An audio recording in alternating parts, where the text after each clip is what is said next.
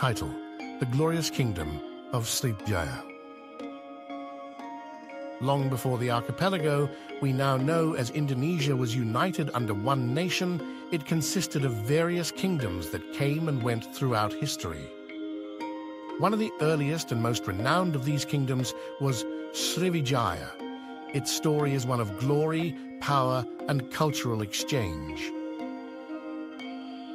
Srivijaya emerged as a formidable maritime kingdom in the 7th century and lasted until around 1400 AD. Located on the island of Sumatra, Srivijaya controlled strategic trade routes between India and China.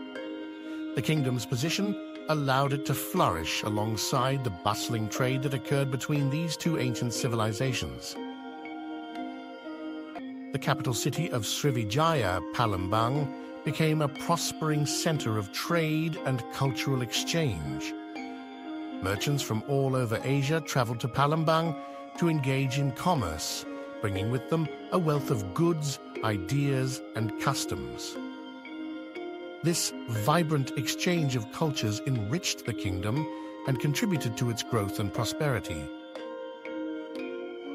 Srivijaya was known for its powerful navy, which helped secure its dominance in the region.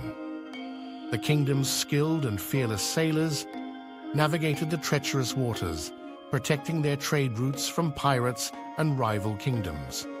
The navy's prowess allowed Srivijaya to maintain control over other nearby islands, expanding its influence and establishing tributary states. During its golden age, Srivijaya experienced a significant cultural and intellectual flourishing. The kingdom was a center of Buddhist learning, attracting scholars and monks from all over Southeast Asia. The scholars translated and preserved ancient Indian texts, spreading knowledge and enriching the intellectual atmosphere of Srivijaya. However, as time passed, Srivijaya faced increasing challenges.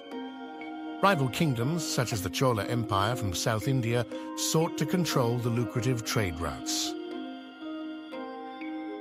Wars and conflicts weakened Srivijaya, and the kingdom began to lose its grip on its territories.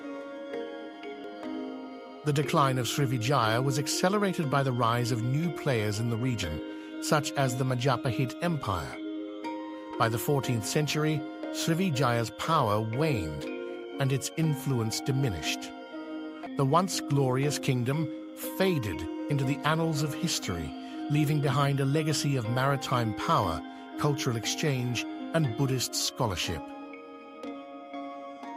As we reflect on the first known Indonesian kingdom, Srivijaya, we are reminded of the rich history that shaped the archipelago we now call home.